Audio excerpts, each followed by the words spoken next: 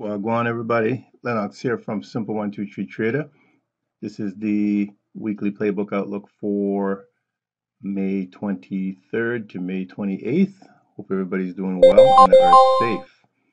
Let's see what's setting up for the look of the futures for the week. And I'm starting off with the Australian dollar on the weekly time frame. And what I am seeing overall is a head and shoulders formation that's currently setting up. So that means our neckline is somewhere in this area, and we'd be looking for a play something like this to take us to the downside. However, in the short term, we are indeed heading down. This has had quite a run to the upside, so now we're finally starting to see this move to the downside.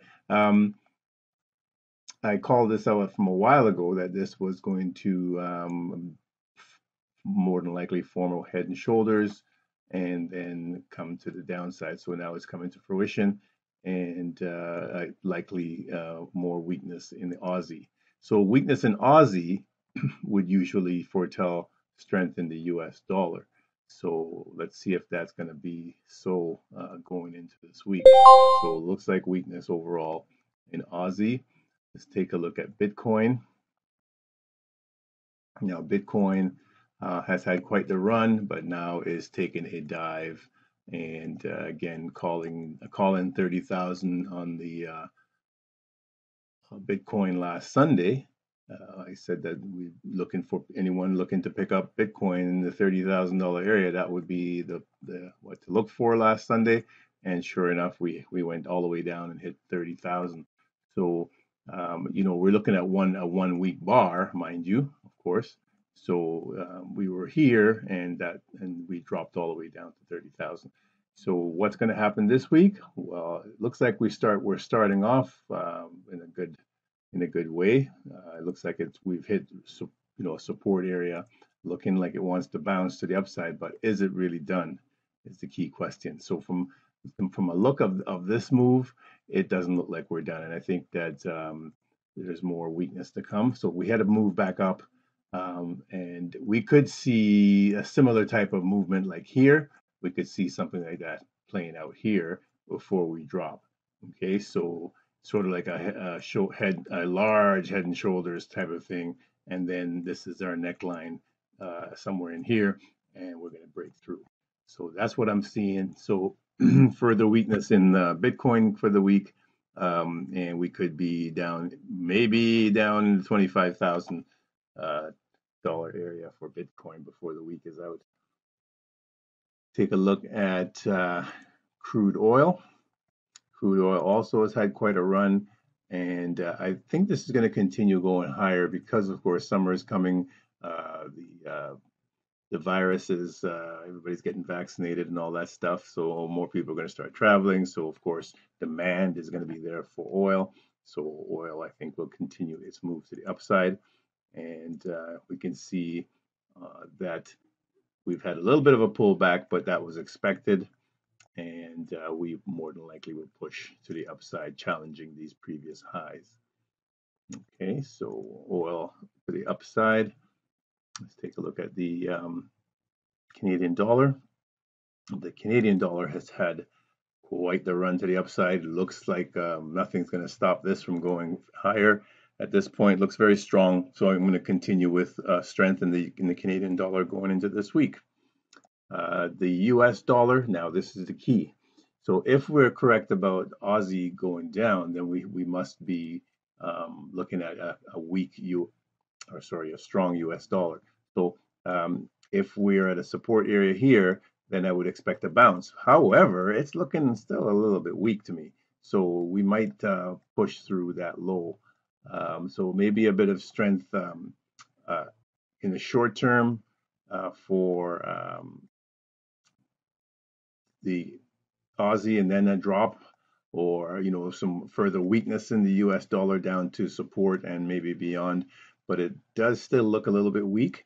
I would expect a further drop before this turns, but If I'm wrong, then we're here at this support and we're going to bounce from here to the upside. But I think there's a further drop to come, but we'll see how that plays out. So we can really tell from the euro, if the euro on the weekly has been very strong, but it's also coming up against resistance in this area. So it looks like we still have one more push to go, and that would mean further down for the US dollar. So let's see. It looks indeed that we could push one more time to the upside. That would challenge this previous high. We could get up there. And the worst case scenario is we're there. We're here, and we're gonna at this resistance, and we're just gonna turn back. But it looks also like this has got one more push. So that would mean weakness in the US dollar and strength short term in Aussie and Euro and GBP and New Zealand against the US dollar. Okay, let's take a look at the Swiss. So the Swiss on the weekly has been climbing steadily, and it looks like it's going to continue its climb to the upside. So right now, our next resistance area is up here. So it looks like we have some room to get up into that area indeed. So looks like continued strength in Swiss franc. Gold, very strong move off this. We came through this channel here, and this was quite the channel here. We broke through, breaking to new highs here, and now we're off. So we've just broke through resistance at this point, and looking like we're going to challenge the next previous highs. So gold looks very strong. Of course, any kind of jitters in the stock market, people are going to turn to gold, of course, as a safe haven. Let's take a look at the Japanese yen, and on the weekly, it has been going down because of US dollar weakness. So it is now bouncing off this low, but still looks weak. So I'm kind of giving weakness to the Japanese yen. We could see a little bit of a blip to the upside first, but further weakness more than likely to play out for Japanese yen. Let's take a look at New Zealand dollar. So that should be the same as Aussie. We would expect a move to the upside. You can see that here we also have a head and shoulders formation.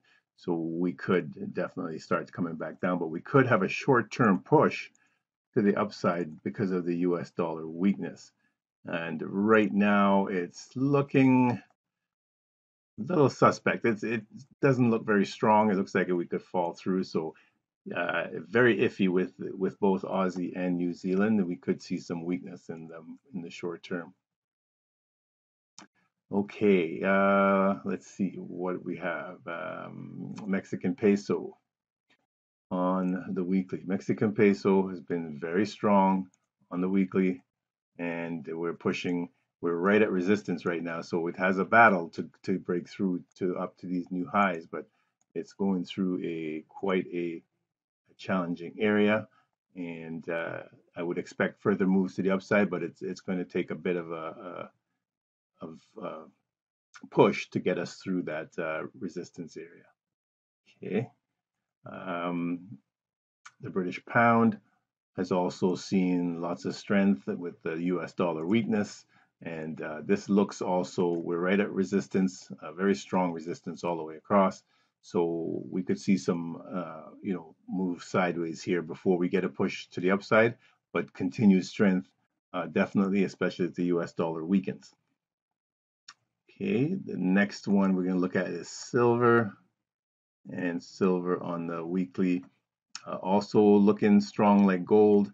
So I'm going to give more umph to silver pushing forward for the week, and it's looking like that should continue. So we're just at a resistance, but it's took a little push back. We should get another push to the upside, challenging the previous highs way up here. So looking pretty good for silver and gold. All right, so now let's turn to the US stock market, and here is the Russell 2000. This is on the daily, but let me go to the weekly. So on the weekly, quite the push up to this level, but now you can see that we're in this kind of triangle area, and it's been a little bit of a battle for it right now to get through. So is it going to push through to the upside? It looks like it wants to. So we are in this, like I say, it's like a triangle, very much sideways, and it's looking to push and out and get out of here. But we could see some challenges to the previous highs this week. So looking for strength in the Russell 2000, the Dow on the 30-minute, on the weekly, very strong. We've been just breaking to new highs almost every day practically. And here again, we're looking. It's pulled back a little bit, but we're looking for further push to new highs again this week.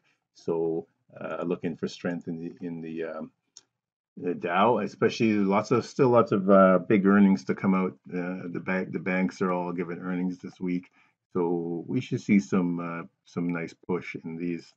The S&P 500, same type of thing, pushing to the upside, breaking to new highs, and I would expect further breaks to new highs going into this week for the Dow. And lastly, you look at the U.S. technology group, and it too has had quite a push. It's taken a little bit of a turn to the downside right here, but I would expect again further push towards new highs going into this week. And um, this current this so what I'm seeing here is this move, and we're down back to this area, but we're pushing back to the upside. So I think we're going to push out of here and challenge the previous highs this week. All right, so that's a look at the majors. So the key takeaway, especially for Simple 123 members, U.S. dollar. What's the U.S. dollar going to do? If we can peg what the U.S. dollar is going to do, this is on the daily. We're down at a first level of support. We have another level of support to come. We're in a channel. We're heading down. Um, if we break to the upside, then maybe all bets are off, and we're going to be pushing to the upside. But it looks like weakness, and we would continue to the downside, at least in the longer term over the week.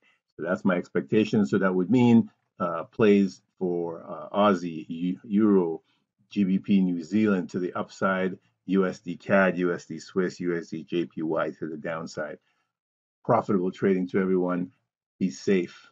But done now. Thank you.